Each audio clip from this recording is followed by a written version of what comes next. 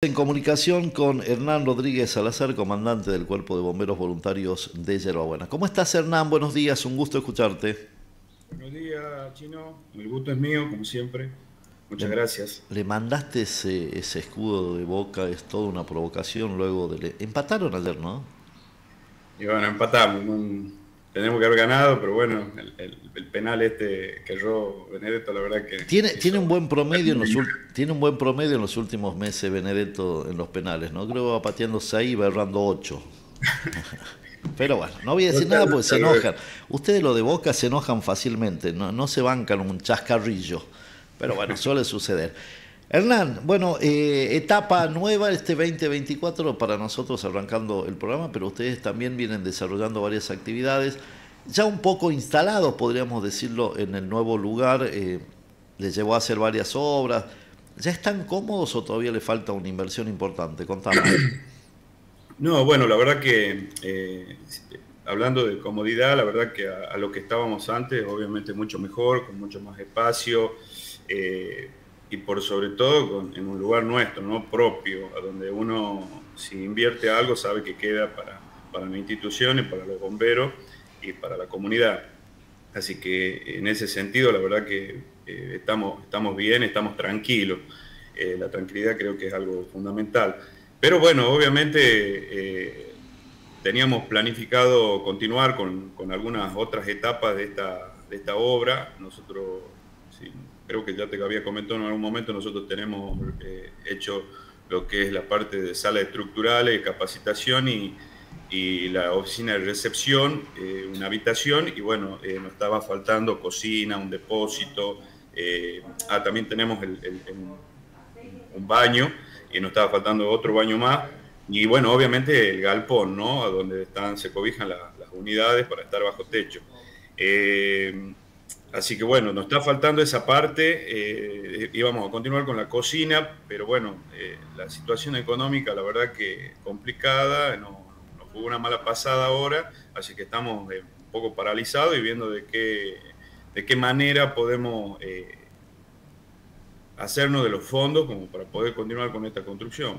Bueno, sí, eso también significa, porque me estuvieron mandando mensajes para la cuota anual.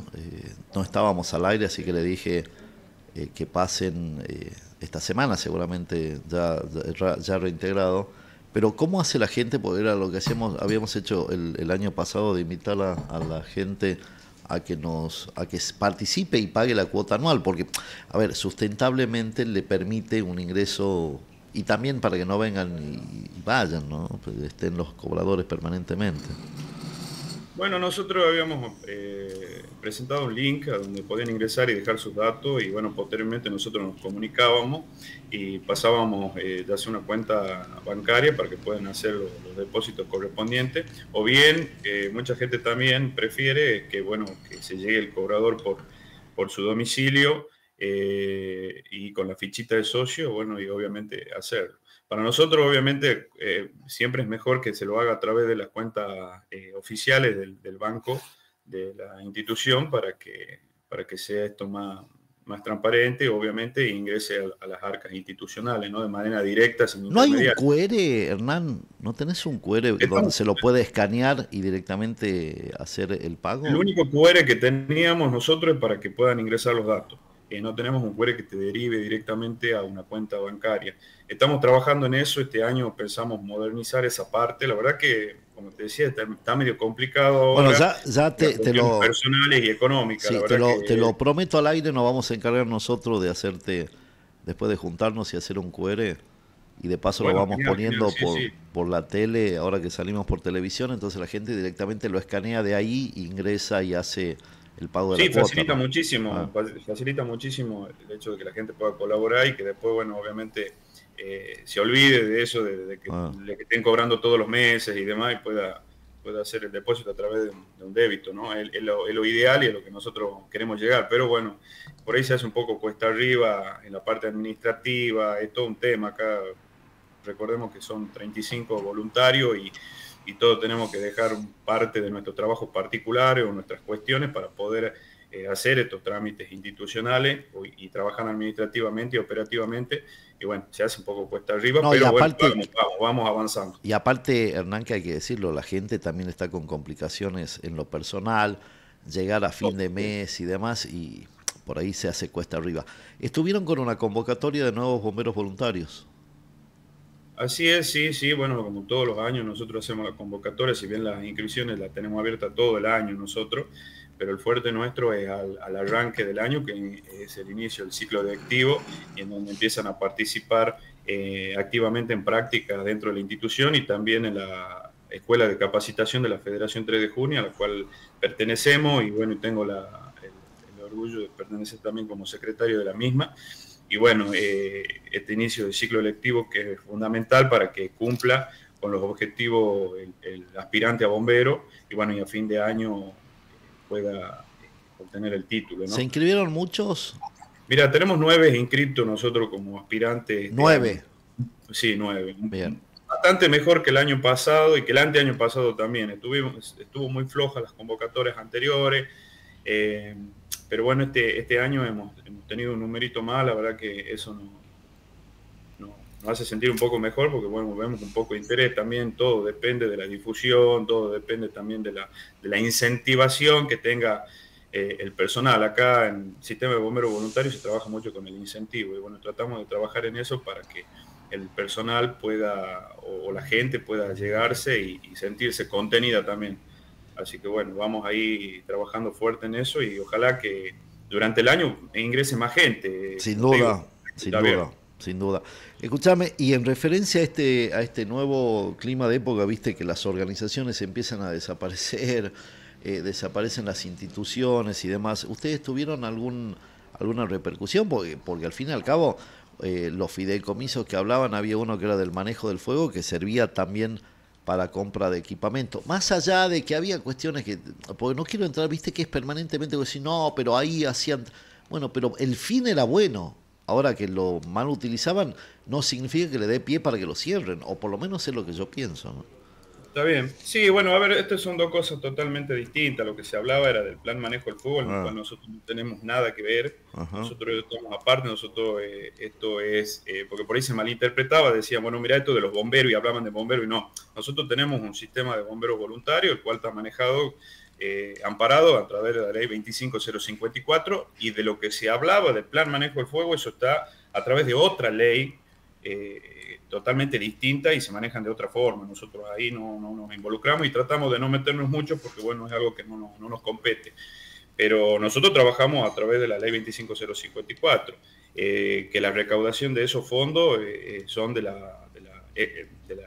los seguros, excepto los de vida, a donde se saca, que es muy parecido también al otro del plan manejo del fuego, donde se saca el 5 por 1000 y se divide en las más de 1050 asociaciones de bomberos, más de 25 federaciones creo que hay en la Argentina y el Consejo Nacional de Bomberos.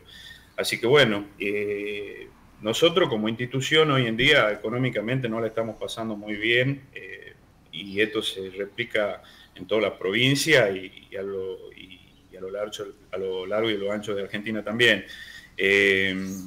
Recién ahora se están haciendo algunos pagos de esta ley 25054 de la recaudación, están pagando creo que a 600 asociaciones, todavía faltan 600 más para llegar o 500 más, perdón, para llegar a las 1000.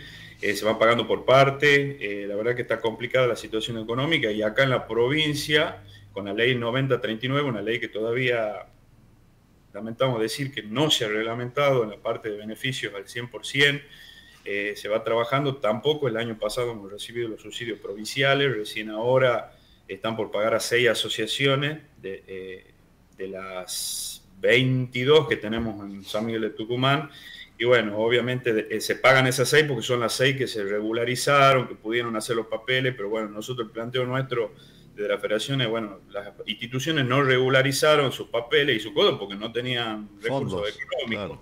es una lógica. Y la verdad que las instituciones necesitan del dinero, no se pueden valer de los socios únicamente para poder sobrevivir porque es imposible.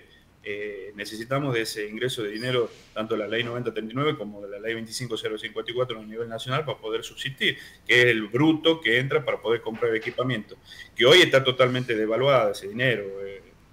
No te alcanza ni para el combustible. No, yo le pongo de ejemplo, porque por ahí me preguntaban algunos socios, gente o amigos, nosotros hace 8 años atrás, con un subsidio nacional, logramos comprar un vehículo 0 kilómetros. Claro.